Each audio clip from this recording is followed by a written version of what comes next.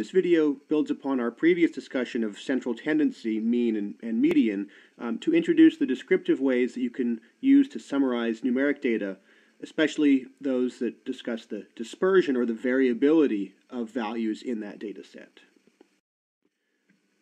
So, as we saw before, statistical samples contain many individual observations or values, and it's important, therefore, to have some kind of way to summarize the characteristics of that data set. And so you learned in the previous video about measures of the central tendency or the average, and this video introduces measures of dispersion or the variability of values in the data. And we'll move on later on to discussing ways that you can use statistical hypothesis tests to distinguish between dispersion in different samples. But for now, we'll just talk about the measures themselves.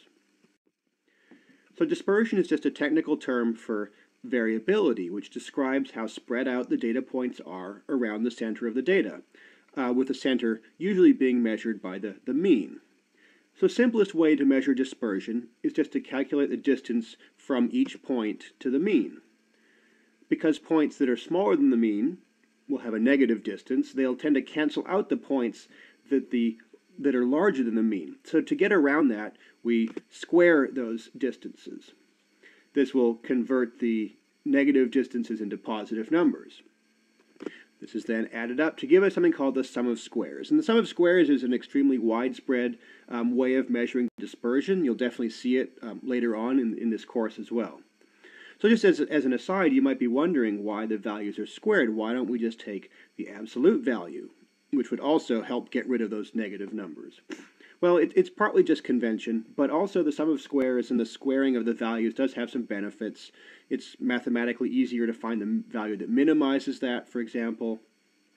But anyhow, the sum of squares isn't used on its own to quantify dispersion because its value will vary with the sample size. So the sum of squares for 1,000 data points will obviously be larger than the sum of squares for just one.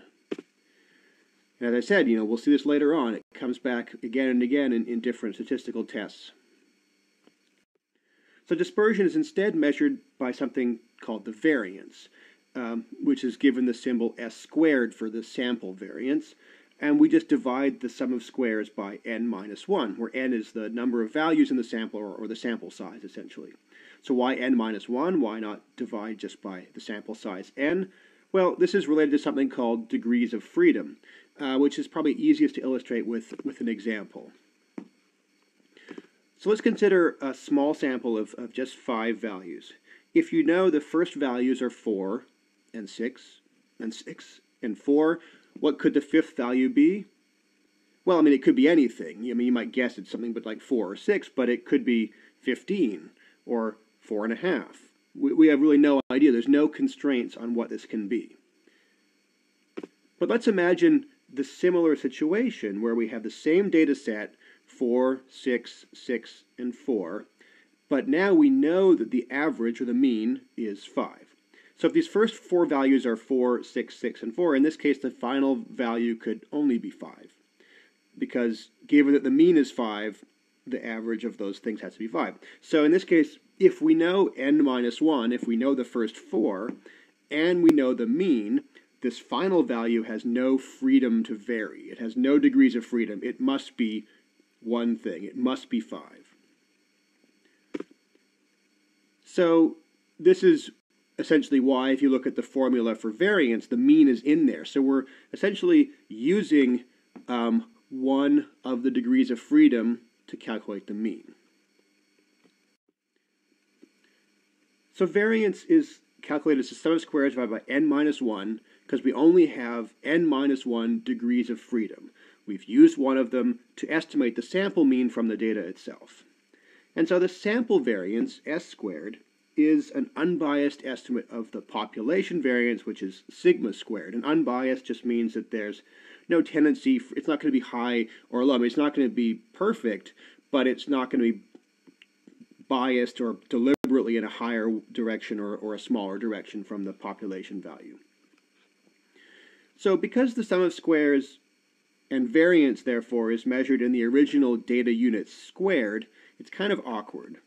For that reason, if we want to describe dispersion in writing, if we want to say the variability of this data set is something, it's more common to report something called the standard deviation, which is just the square root of the variance.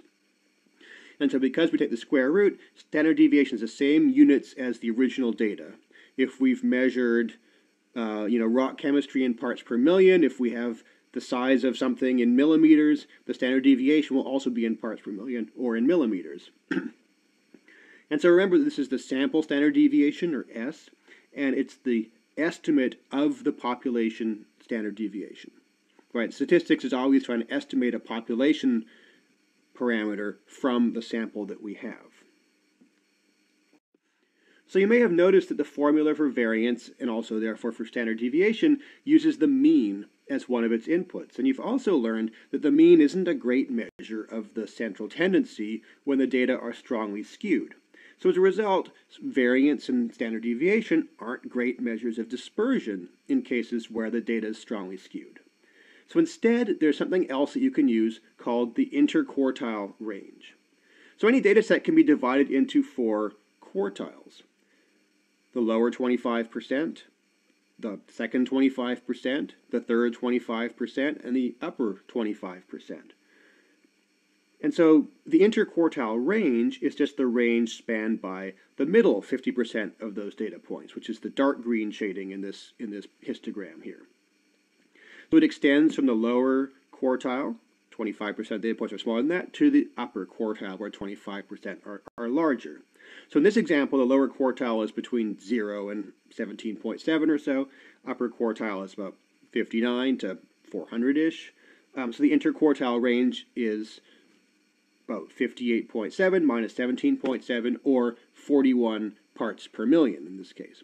So sometimes you see interquartile range given as the actual range, like 17.68 to 58.69. Sometimes you see it just as a single number, which is the difference between those two. You sometimes see those interchangeably, but in R, and it'll give you, and if you want to report one value for dispersion, you want to report just a single number there. So one other thing, so even if the data does have a symmetrical distribution and variance is okay, there's still one additional complication with variance or standard deviations.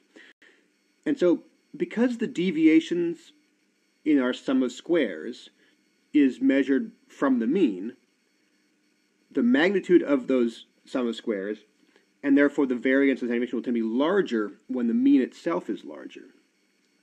This is a common relationship. So, if the mean is only 0.001, the standard deviation is going to be similarly small. But if the mean is 1,000,000, the standard deviation could be 1,000 or 10,000 or something like that.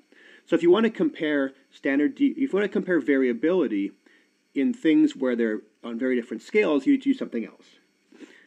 And so this can be done by calculating something called the coefficient of variation, or CV, which is just a standard deviation S divided by the mean, or this x bar. And these are the sample parameters. Remember, we're always using the sample parameters to estimate the population parameters. So this sample coefficient of variation is just the estimate of the population one. Coefficient of variation isn't as widely used as standard deviation, but as I said, it can be very useful for comparing dispersion or variability if the two measurements are in different units, or if the means are very different, and if that difference is important. So this is where you would use coefficient of variation. If the data types are different, let's say we want to compare, is pH more variable than carbon isotope composition? Well, they have different units and different scales, and so it doesn't make sense that they shouldn't have comparable standard deviations. It's also important to note that the coefficient of variation is only meaningful if all the data values are positive. So you can't use it if you have negative numbers. And also be warned that the calculated number is going to be very sensitive to change if the mean is close to 0. We're divided by very tiny numbers, and so the coefficient of variation can fluctuate a lot for very small changes in the mean if the mean is 0.001 or something like that. So here's an illustrated example of when you might want to use coefficient of variation. So say you want to know whether large earthquakes occur more regularly in Japan or in Cascadia in North America. So this is just made up numbers here, but it says that the mean time between earthquakes in Japan is 100 years, and it's 400 years in Cascadia. And the standard deviation of the time between earthquakes is 20 years in Japan and 40 years in Cascade. So you had a long time series of earthquakes, and you measured the time between them, kind of the standard deviation of those times between earthquakes. So it looks like the Japan subduction zone is more regular, less variable, has a lower standard deviation, but also notice that the means are quite different. And so if that difference is important, which in this made-up data it is, we would then calculate the coefficient of variation instead. So standard deviation divided by mean. Japan is 0.20 divided by 100, or 0.2. Cascadia is 40 divided by 400, or 0.1. So the conclusion is actually the opposite. Earthquake timing in Japan in this made-up data at least seems more variable than in Cascadia. So another example for using coefficient of variability could be if you want to compare the variability of pH levels and temperature in a bunch of different lakes. pH and temperature are measured in different units, and so it wouldn't make sense to compare standard deviations because those also have those same units. pH units versus degrees Celsius. And so the coefficient of variation is basically a non-dimensional method of comparing variability. So when you practice with the exercises, you'll get the chance to decide whether standard deviation or interquartile range is the appropriate or the most appropriate measure. You also get a chance to practice identifying situations where the coefficient of variation is a reasonable thing to use. And so these measures of dispersion are generally very important things to report when you give summaries of important data or important conclusions in written reports, when you're describing data for your own research or for projects that you're working on.